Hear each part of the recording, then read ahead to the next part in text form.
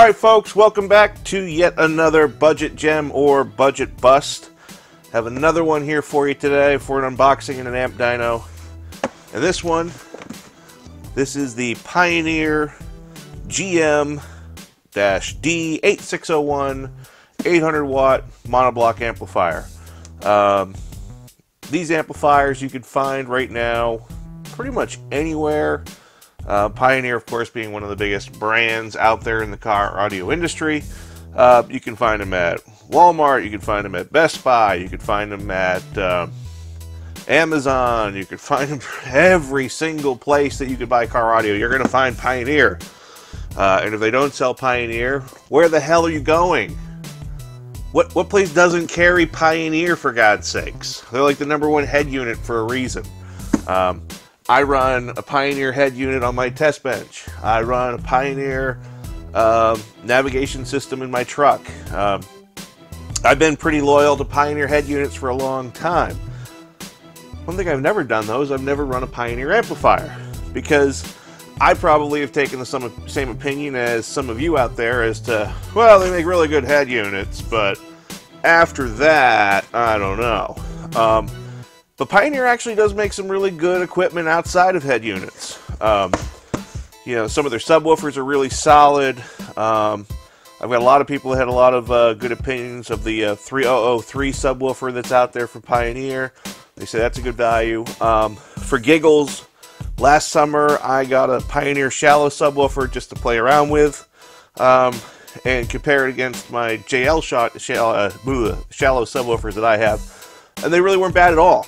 So Pioneer is one of those brands that they're not rebadged anything. What you find in the box is Pioneer and Pioneer only. And speaking of the box, let's get into this amplifier here and open her up and see what we get.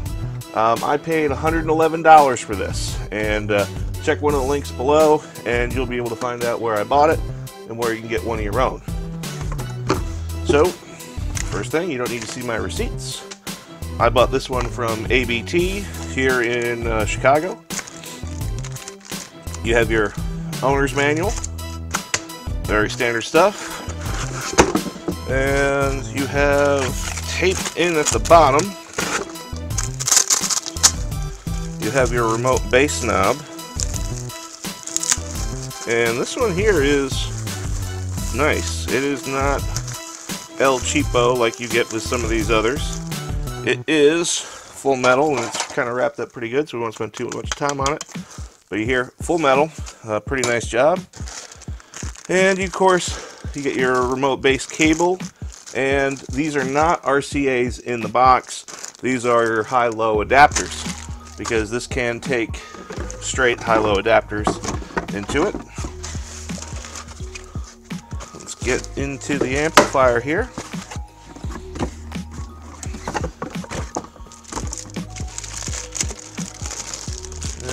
Of course, she's wrapped up really well. And ta-da! One Pioneer amplifier. Now let's check around and see what you get for your $111. Along this side of the amplifier, you have your terminals. You have, of course, your ground and your power and remote here. These power and grounds accept up to 4-gauge wiring. You have your fuses, uses dual 40 amp fuses, and over here you have your speaker output terminals, and these do accept up to 8-gauge of wire. See here, I've got an 8-gauge reducer and it fits in no problem. These are internally bridged, otherwise known as their summed mono, so it doesn't matter which set you select. You could pick this positive, this negative, or you could take this positive, this negative, however you want to do it. It will put whatever speakers you put in here automatically in parallel. Along this side of the amplifier, you have your settings and your RCA inputs. Of course, you have RCA inputs and outputs. These are just outputs, so you can't strap two of these amplifiers together. That's a no-no with these. Here you have your gain, which is adjustable from 6.5 volts down to 0.2 volts. And your low pass crossover, which is adjustable from 240 Hertz down to 40 Hertz. and you have your bass boost remote right there. Now, if I had to say I have a gripe with this amplifier and some of these budget mainstream amps, is that these don't seem to ever come with a subsonic filter. So you ported guys would have a problem with one of these amplifiers. I can't imagine it can't be that much to do to put one of those on there. But I would prefer to see that, especially over a bass boost, which thankfully these don't have, because at least Pioneer acknowledges those are worthless. Taking a look at the specs, you can see here the amplifier is CEA rated, and it produces 300 watts by 1 at 4 ohms, 500 watts by 1 at 2 ohms, and of course 800 watts by 1 at 1 ohm. Now, I'm fully expecting this amp to be really accurately rated. It was that way when Big D tested the D8601, the bigger brother to this one. I fully expect that we're going to get the same thing out of Pioneer on this one. And with that being said, nothing left to do but to hook it up onto the amp dyno and find out exactly how much power the Pioneer GM-D8601 actually produces. Let's do this.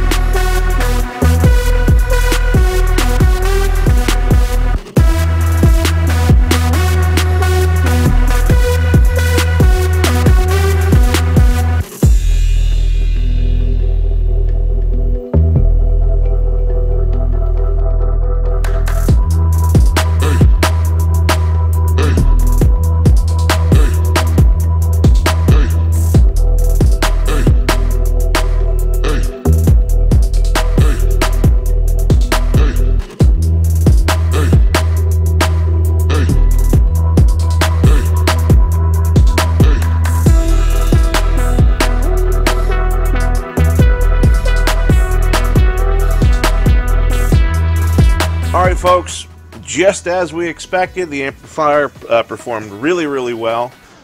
Hit all its rating marks, which is fantastic. Got over 900 watts plus dynamically at 1 ohm. Well over the 800 plus as well, certified at 1 ohm. And only one where we came up just a tad short, 1 watt short on, was the 4 ohm rating, but I didn't have 14.4 volts. Which, if it had 14.4 at that time, yeah, definitely would have hit every single rating on the box. Really nice value for what you get. Again, Pioneers are built to last. They're built to take some abuse, and it's nice to see for 111 bucks, you've got a really solid option here in this one here. Here's another thing. Go down to Walmart, $111. I know people are like, oh, Walmart, eee. Well, you can also pick up an extended warranty on this thing for like 3 years for like 20 bucks. So for 130 bucks, you get an amp with a 3-year warranty. You can beat the ever-living piss out of this thing. And if anything goes wrong, guess what? Bring it back to Walmart. They'll take care of it.